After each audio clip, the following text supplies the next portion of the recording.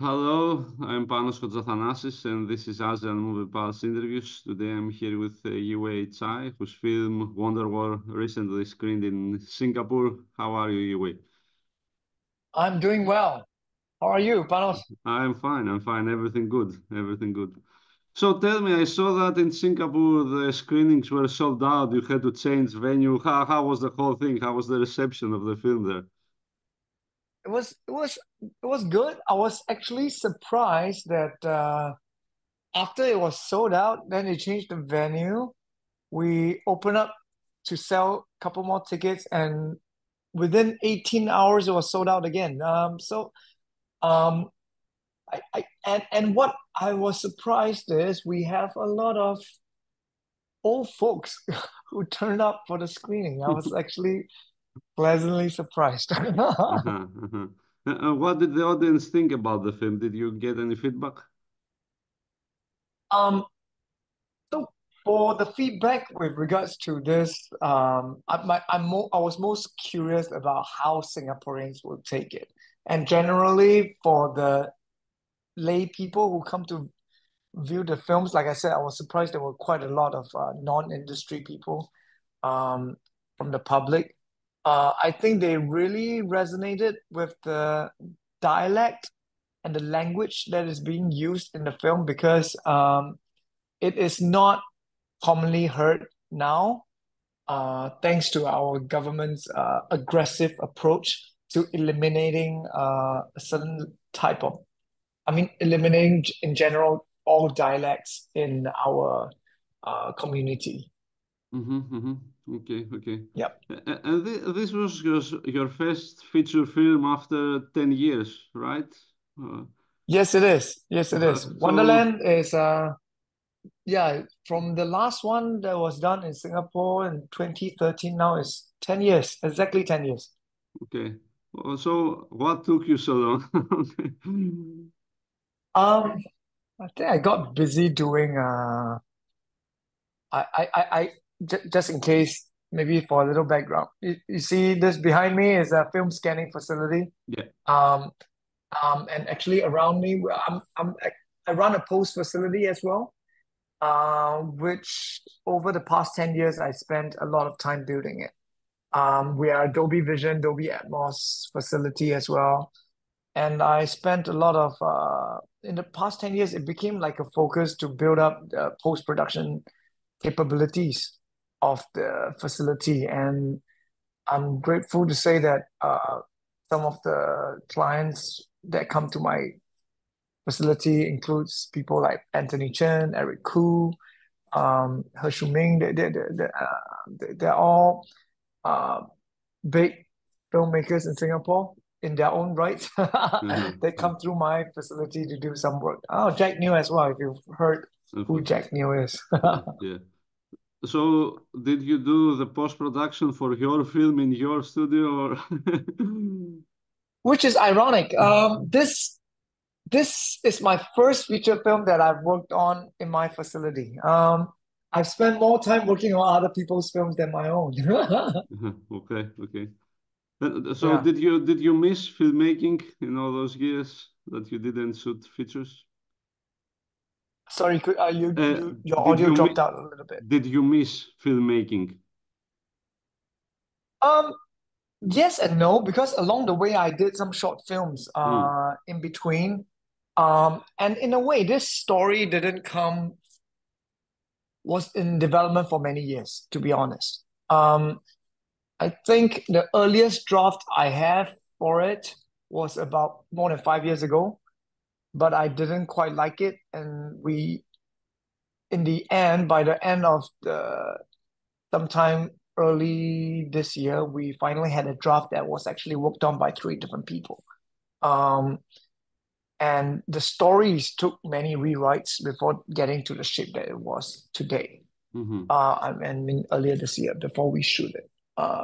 So although the inspiration for the story came about more than 20 years ago. So it was, I wouldn't say that I did that I totally didn't that leave the filmmaking world altogether. So in 2018, I did one of the short films I did won the Grand Prix at Short Shorts International, the Tokyo Short Shorts Mm-hmm. as well. Um, yeah, so actually I have been active just in different forms. I did a series, two Uh-huh. series in fact, one for Taiwan, for CJ Entertainment, and then CJ ENM Hong Kong, and I directed 3 episodes of a Netflix series that is produced by that was shot in Indonesia, Batam, called Mr. Midnight as well. Mm-hmm. So Mm-hmm. I didn't exactly leave. I just did different forms of stuff. Okay, okay, okay. And tell me a bit about the inspiration behind the story of the movie.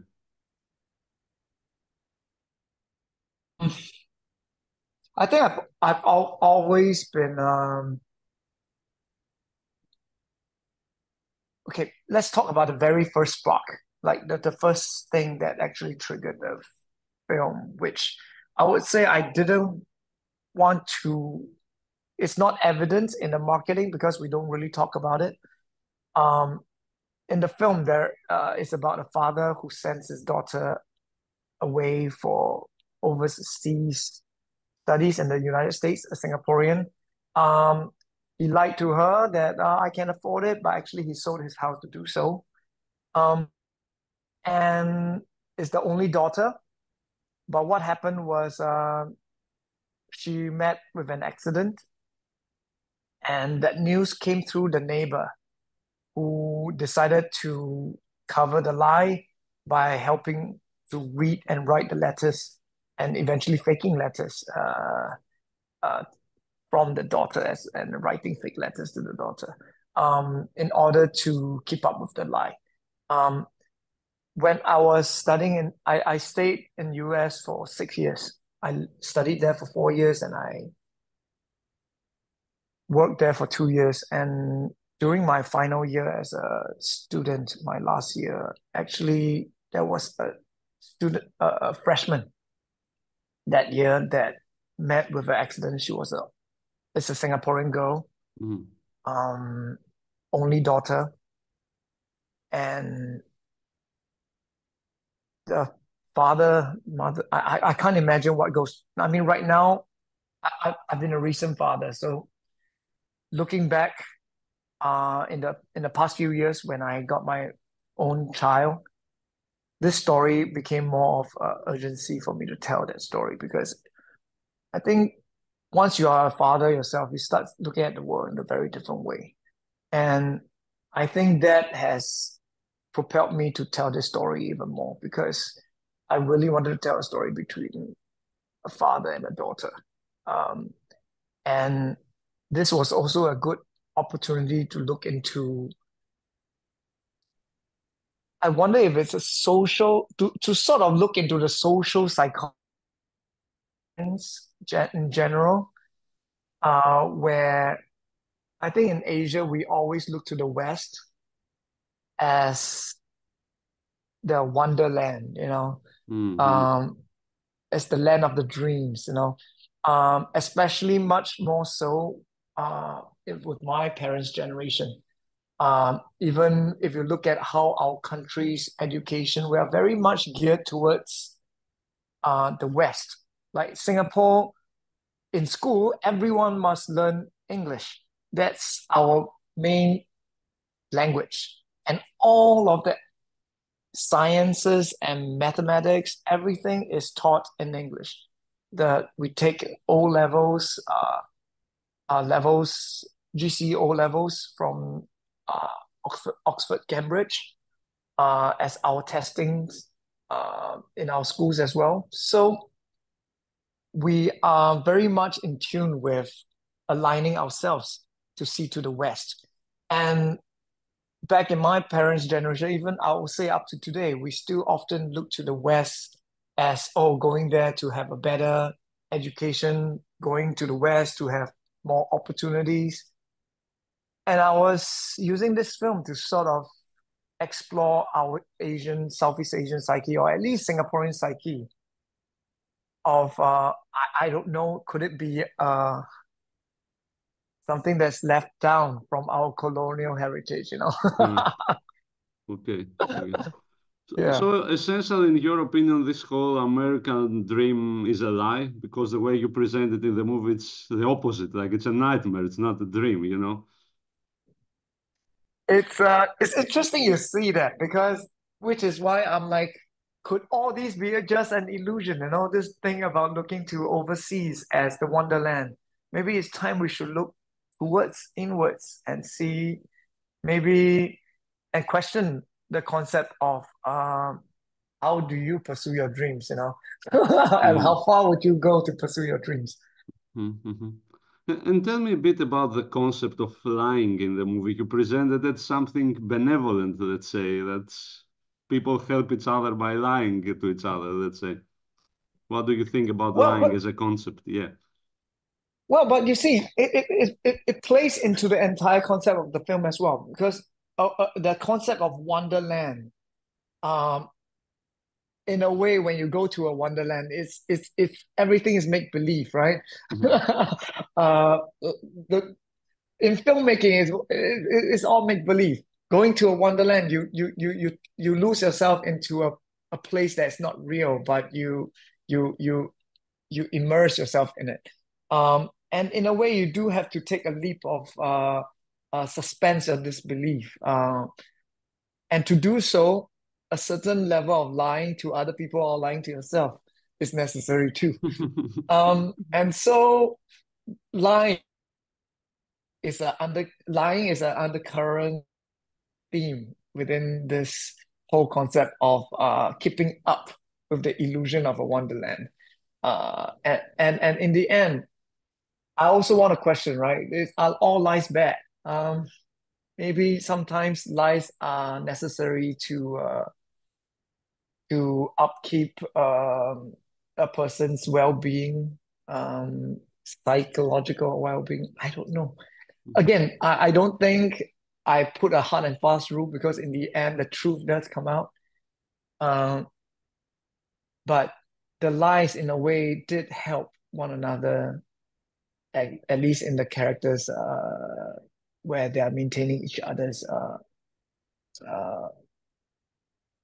ability to carry on from day to. Mm-hmm. Mm-hmm. Does it make sense? Yeah, yeah. And also, you show that there is like a gap of communication between father and daughter. It's due to the language, but in general, do you feel that this generation with the previous one, there is a problem in communication, even beyond So this language? is yeah. So this is. I'm glad you noticed that because it's actually a very specific to our Singapore generation. There was a um in around uh I think in the early 70s, the government had the change of educational system where they say everything will be tested and taught in English, right? And this whole implementation and change of education wasn't done gradually. It was done in 1 year. And as a result, my generation came along. I belong to that generation where there was a switch. Um, my parents can't speak English, Mm. and I had difficulties learning English as I was growing up. So my peers, where their parents spoke English in homes, they generally had it easier in school. Uh, I mean, right now I speak pretty good English. I think thanks to also having the opportunity to live in the States for a couple of years. Um, but that what sudden switch in language, an entire generation to stop being able to communicate with our grandparents. Couldn't speak the in-between languages. My grandparents couldn't speak English nor Mandarin. I could speak Mandarin and English only. So I have lost the ability to communicate with both of my grandparents on the maternal and the paternal side. And I'm not alone. Most of the people of my generation had this hard uh, separation with communication between our generation. which is a big pity because my grandparents went through the World War II, and I often felt really bad that I was not able to have the opportunity to extract more stories from them that could have benefited my generation, or at least in my aspect as a filmmaker or a storyteller, you know. And could it be a pity that they were a lot lonelier because they couldn't enjoy, you know, that connection with their grandchildren's generation. Okay, I get it. And tell me a bit about the casting. How did it work for the film? Interesting. Are you familiar with Mark Lee Yeah, himself? yeah. Yeah, so for the people who's probably listening to this podcast, this film has two um, actors who are very established in Singapore. One who is much more well known to be playing a lot of commercial comedy in Singapore that doesn't quite travel very well outside of Singapore. And he's the one who plays the more serious role in my film, ironically. Whereas Peter Yu has now somewhat of had a resurgence in recent years. And he is somewhat of a darling for a lot of the art house films, where most of his roles are a lot more serious. So, but in my film, I ironically have them flipped, where Peter is actually playing the more carefree character and Mark playing the more serious and no nonsense father kind of character. But from and I think, which I think kudos to the actors. They were able to pull off their respective role really well because they are very good actors themselves. It's just that they were not given the opportunity to try the kind of roles that they are given in this particular film.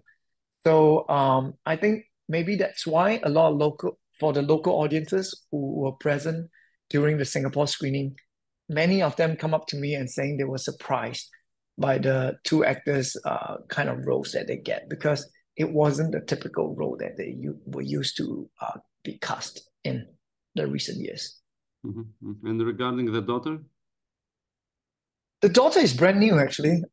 This is actually her first major role in a feature film.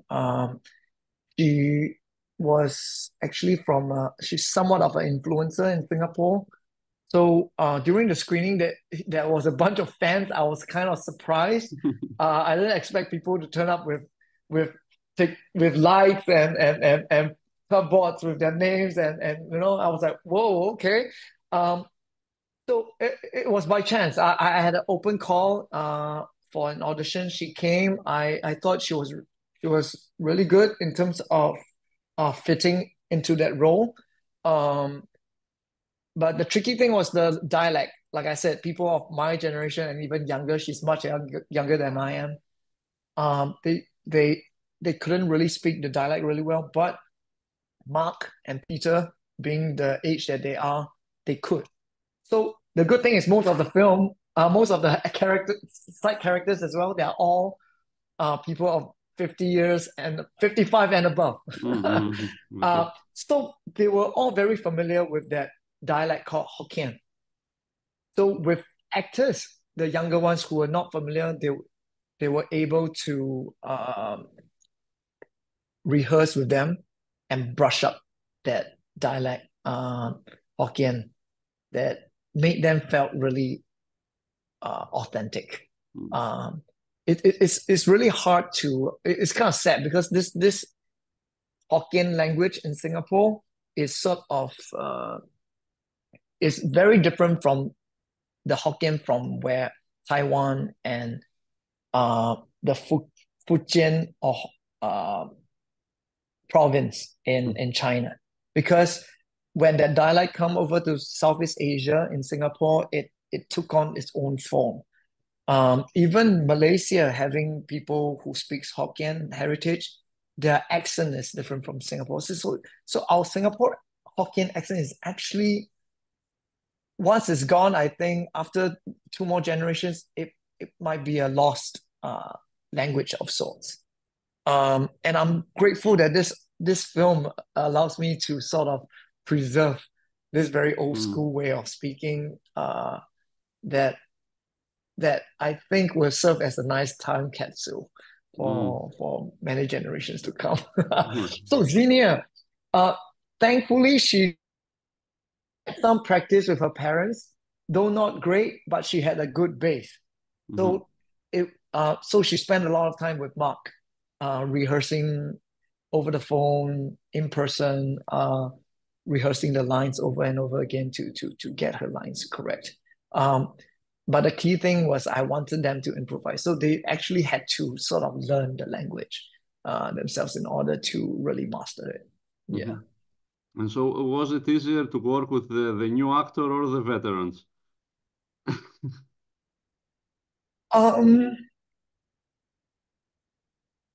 I think both were equally fine.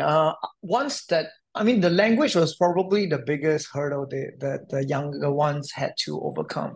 But generally, when I do cast people with good intuition, and I cast them for their ability to portray that role. Not so much for whether they're popular or whether they look the role. And generally, most of there were like three younger actresses in the film. There's one that plays the lady that takes care of the community group. There's a daughter of the Peter Yu, who plays another singer in the film. They they all have some acting background from theater as well. So that helped to, like, I don't have to train them in acting. They were already fitting the role. But this is probably their first feature film major role as well. So I'm kind of grateful that I'm able to get this group where they are. I like improvisation. I like people who's on the spot. They are able to, like, oh, rehearsal is one thing, but on set they don't have to come and ask me for permission to say, can I do it this way? Can I try this thing? Because, oh, this set is inspiring me to do things in a different way. And I love it when they do that. So working with actors that are seasoned, they being free to do this, to me contributes a lot to the film. Interestingly, although this film is like a tragedy, right? Um, and quite a lot of people were sniffing and crying throughout the screening. I was like, yes, right. But what I didn't share was actually on set, everyone was joking and having fun every day. Everyone was really smiling and happy, and you wouldn't know that we are shooting a tragic film. Okay. Yes. All right. Yeah. And tell me a bit, how's the situation with the Singaporean movie industry at the moment? It's interesting. We Singapore industry right now, if you look at this year is a bumper year for the film festivals on the festival circuits because many films that were shot during or before pandemic were rushed in to submit for the festival. So this year had a huge load, has the most submissions Singapore International Film Festival ever had in terms of Singapore films. And they had many to choose from, which they said this is in years. But the truth is, if you look at on production level, we are probably on each year local films that are shot.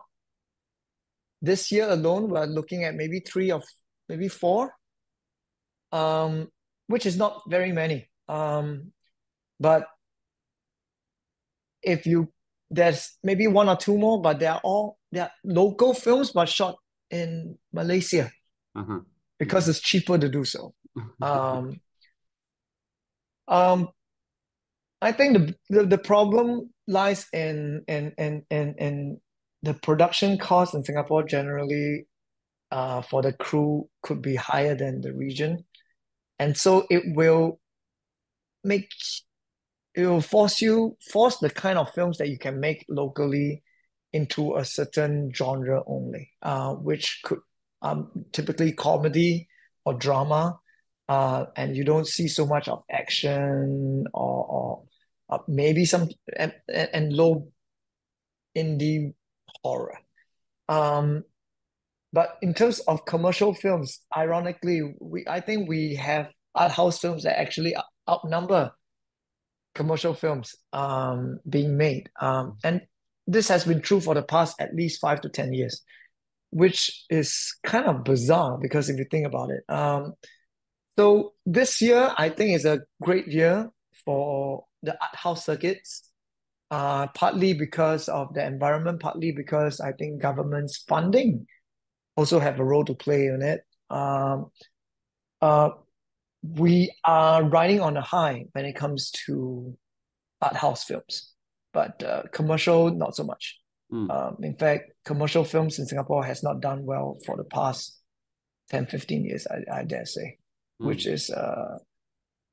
is a concern, I think, because um, a country's output shouldn't be limited, should have more diversity, which is something which is severely lacking in Singapore. Mm. Mm. But has the audience returned to cinemas after the pandemic, or still there is a problem there? Okay, generally we have not recovered as well as the region. Mm-hmm. Okay. I would say within the region, Indonesia has way surpassed, in fact, surpassed the pandemic already. Has recovered and surpassed. Korea, I think, is somewhat recovered. Uh, Japan also, I think. Generally, most have. Thailand last year was not, but this year they have recovered. This 2 years, Malaysia has also gone back really well. Um, but generally, for the ticket going audience in Singapore, we have not recovered that well. I think it's not just because of content, or maybe it is a mixture of content thing. If you look at the region, the recovery has been driven largely by domestic films. And we Singapore don't really have much to show, might have contributed to it not growing, recovering as well. So there are a lot of factors, I think. But generally, I don't think we have recovered back to even pandemic yet, Mm-hmm. pre-pandemic. Yeah. Okay.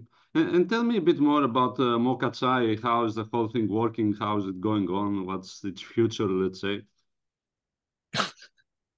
For Mocha Chai, Yeah. we are a post-production house that I started about 10, 12 years ago. And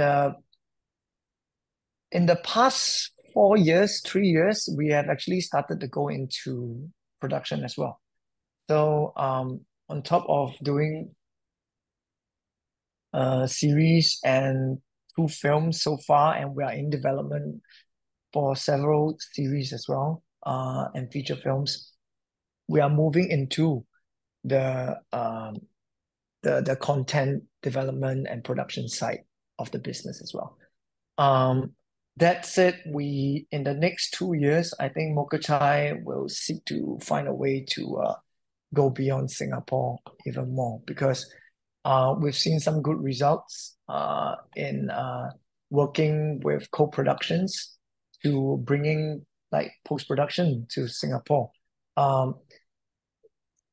Very luckily, we have a Singaporean producer by the name of Jeremy Chua, who has worked with us to bring Glorious Ashes, Mm-hmm. as well as Shell, which was the post was done in Singapore for Yellow Cocoon. Everybody, I think people might be familiar. It won the Camera Doll this year. Glorious Ashes is the Oscar entry for Vietnam this year as well. so we're very fortunate to be able to work on these films. And looking at our slate, we are looking to do more within the region with the Indonesian films and Malaysian films as well. Mm-hmm. Definitely. Mm-hmm. And Yeah. last question, I guess, new project as a filmmaker. What are you doing next? I'm not sure how much I should share because you see, it takes years to develop a project, right? So, for instance, like Wonderland took, I'll say, more than 5 years to find the fun, rewrites, to eventually get to the point where it was ready for. And for the upcoming project I'm working on, I think it's gonna take a few years to develop before we get to the point of production, maybe at least 2 years. Um, it's going to be a Singapore film. Mm-hmm. However, I think it's dealing with a topic that internationally people will be curious to know as well. So I don't want to share too much because again I don't like to until the fat lady sings, right? And Okay. and generally I don't even like to share about the project too much until maybe it's going to production because um I at the same time I have several projects also in development. But which one will be the one that says, hey, greenlit? I really don't know. I'm also working on a horror project Mm-hmm. personally because I'm a big horror fan. Um, Every director I ask from the region right now, they say they will work in a horror movie next. So ah, yeah, we're great. gonna So have a lot so of I've horror movies, I guess. Yeah. so I mean the first one I did, my first film was a horror film, 2009, you know? Then the Mm-hmm. second one was 2011. So since then, it's been more than 10 years. And I look to see that, oh, maybe it's time, do my first horror film in 10 years, you know? I get um, you. and actually, I did come up with a concept before, but I co-developed this with a project with a director in Thailand. Uh, but I can't disclose it yet. But we are looking to evolve that one particular project, uh, I which probably won't be directed by me, but my own horror one is a different project. So I have several Mm-hmm. projects all going on at the same time. So um, several horrors, several dramas, um, but which one happens first, I'm not sure. But they are typical. They are typically in the region. They're regional stories that I with I think uh, yeah, they're regional stories. And I think Southeast Asia movies will be very exciting place to see films coming out from, I think, I eventually. I totally agree with that. Okay, that's it. If you are not cynical, if you are not cynical. Ah, you remember. Okay, okay. All Yeah, right. because like you say, it's easy to get cynical, right? Yeah. Yeah, I've got people watching films and then they'll be like, oh, this is not the kind of film I expected. And then why have expectations, Mm-hmm. Sometimes it's not so much about, is this kind of film or that kind of film? Why can't people go in and say, oh, did I enjoy it or not? I think that's all you need to come out of a film, as opposed to wondering, does it fit into this or fit into that? I feel these days it's harder and harder to fit films into categories. Mm. Um, what is art house may not be so clear cut anymore. What is commercial is also not so clear cut. And what sometimes is a horror film might not be fully a horror film, and so on anymore. And I think people should just keep an open mind, be less cynical, and go in and say, hey, did I enjoy the film? Right? Did this film make me think?